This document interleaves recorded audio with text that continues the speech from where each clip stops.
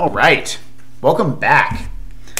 Let's get into the startup scripts for OpenBSD. I've been wanting to get into this, and I've been putting it off because I felt like I needed to go over some more advanced shell scripting stuff before I would feel comfortable going through this, for the sake of preserving the noob to dev philosophy of this channel. But now I've gone over some of that advanced stuff, so let's get into it. So the first thing that I'll say is that this shell script is run by init, which is the first process that is run by the system, the first user space process that is run by the system when the system boots up. And basically all that init does is run the RC script and catch signals, set up terminals and stuff and logging so that the shell script can actually run and put output to your screen. But other than that, RC does the real work of the starting up the system. So the first thing that we'll notice is that there's a couple utility functions that get defined first, like a function to strip comments from the file passed as the first argument to it, and a function to update resource limits based on the matching flag and capability arguments that are passed to it.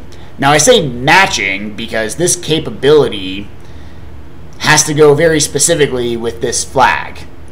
The capability is pulled from etsy/login.conf and then used with a corresponding flag, so that capability gets you a value, and that value is used with a particular flag in this ulimit command.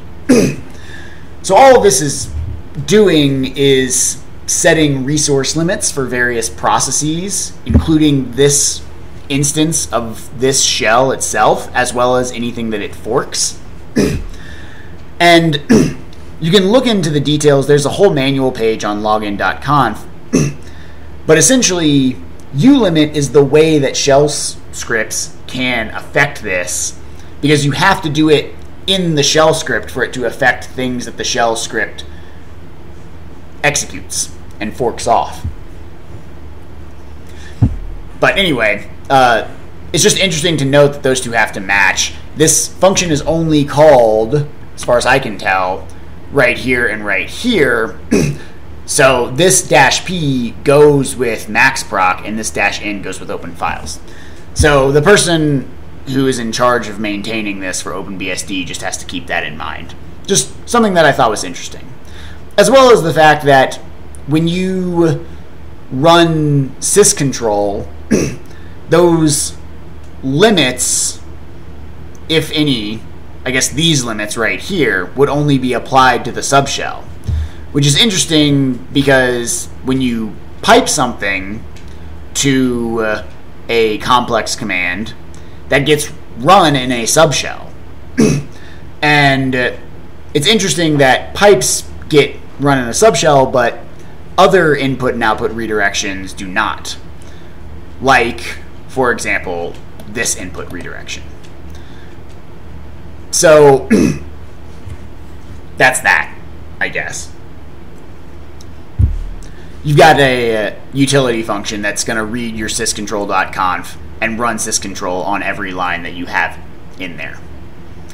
And then mixer control is kind of the same thing, except they can use a pipe because you're not concerned about these limits being applied to a subshell. Mixer control reads those lines and applies them to your sound system. So check the mixer control and mixercontrol.conf manual pages to see what's going on there. WSCons control affects settings for your terminal, like whether or not it will blank the screen after a certain amount of time, what keys are mapped where, that kind of stuff. Which is kind of interesting. I don't spend enough time at a true terminal to really set any of that, so I'm not super familiar with it. But something worth noting. It's also interesting that this mixer control just runs it on the bare line, whereas this WSCons control conf runs an eval on the line. So if there are any $signs and parameters inside of WSCons control, they can be used in each line. So I bet if we go to the WSCons control.conf manual page, it will say that you can do variable assignments, which it does. But I bet if we go to the mixer control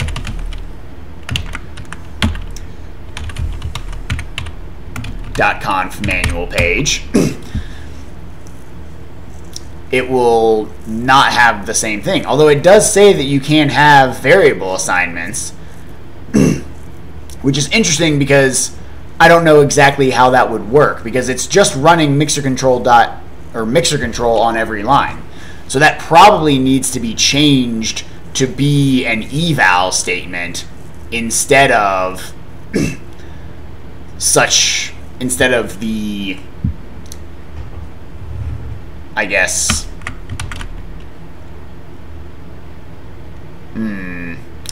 that might need to be changed to be an eval. Although we should probably check the actual mixer control manual page, which does have the capability to simply assign parameters to values. So that's how they get around that. And if we look at the WSCons control manual page, they also have that capability, but it's interesting that you can use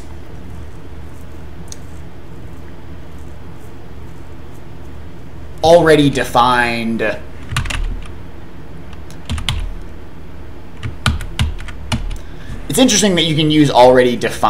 shell parameters in here, but not in here. So I guess if there's some parameter that gets defined in the RC script, you could have it be substituted in your wsconscontrol.conf file. Interesting stuff to me. I don't know. I'm a nerd. I think that stuff is weird and cool. So this, you can't really understand what's going on here at a deep level without getting into the kernel, I believe. But it's basically just setting up your random number generator for the system. So you can read from /dev/random on USB to get high quality random data. The real way that everyone does it on OpenBSD is using a function called arc4random. But that function under the hood reads from dev/random. And then I know, because I've studied the boot system a little bit, that this gets read at boot before the kernel is even loaded. It's interesting that this block size is significantly bigger than this one. Don't really know why that is. I just know a little. I've seen the code where this happens, and it's kind of interesting. And this fill bad dynamic, every time I see this, I want to call it baddynamic, but it's bad dynamic, is just a way to prevent your system from using ports that are meant to be used with a specific service. So if you look in /etc/services, which is this file, it just looks like a bunch of lines like this, really. And essentially all of these numbers are port numbers for either TCP or UDP sockets that are supposed to be used with these particular services. So you can see, if I go down, www is port 80. So when you connect to a website without using encryption, you're using port 80. And you don't want you're connecting to port 80, I should say. Your end of the connection will have its own port, which you don't want to be one of these other ports because you might also be running or want to run a web server on your local machine. For example, if you're doing some web development or whatever, you don't want your local machine to use port 80 as its source port. So this is essentially preventing that from happening. And that's kind of cool. It's just a short little shell script that does all of that. The way that you actually do it is you put it into sysctl. And if you're developing your own new service for some new server type that doesn't yet have something in Etsy services, you would want to add a syscontrol-q sysctl plus equals whatever port you don't want to be dynamically allocated.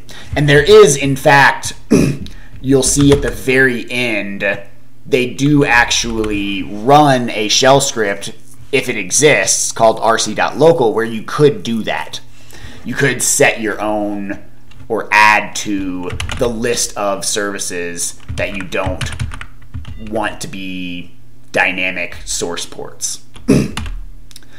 And then there's this function called start daemon, which I think this is a good place to end the video because this will run this other command, etsy/rc.d/daemon start. And this is a whole other can of worms. It's not a whole other can of worms. It's just another shell script file. Or actually, this is a pretty short shell script, but it references another shell script that's a little bit longer. But this is how daemons get started. So you can see which daemons are started. You don't even need super user privileges to do this. ls on. This will list all of the daemons that are running on your machine. So you can see I think this stands for advanced. I don't know. The PMD stands for a power management daemon, which allows you to suspend the system or hibernate it from the command line.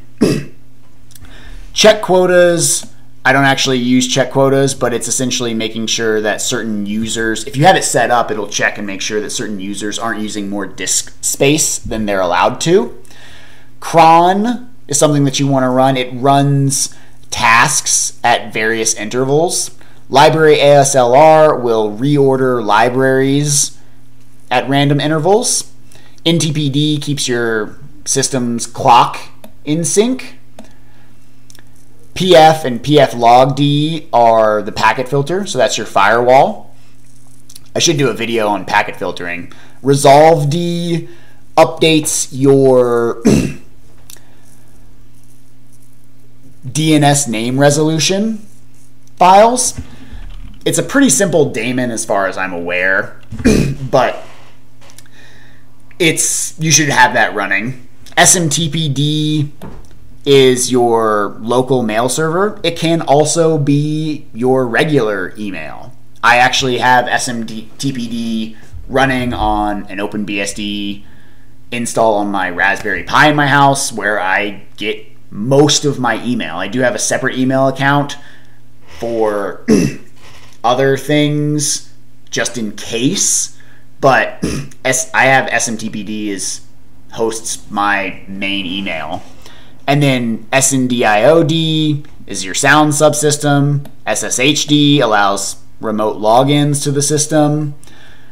And syslogd is your system logging daemon. So all of these daemons rely on syslogd to be able to log messages. And then xenodm is the daemon that makes sure that my graphical user interface comes up at boot and handles me logging in and out. That kind of stuff. So That's it for this video. I'm going to go through more of this file, this make keys function, this reordering libraries function, this upgrade script, all these other functions. And once you actually get through the functions, there's not that much left. So this is the end of the subroutines. And if we count the words and lines in that region, it's only 347 lines. And I guess I can run that with just m meta equals. Yeah. So not a ton actually going on once you get all of the functions set up. That's kind of a lie because there is a netstart function that does a lot more stuff. But anyway, that's it for this video. Hit like if you liked this video, hit dislike if you didn't like it, and in either case, let me know in the comments down below why you liked it or didn't like it. As well as if you've got any questions, criticisms, or concerns, you can leave a comment for those as well. And as always, if you want to get notified when I make new videos, hit subscribe. Thanks. Peace.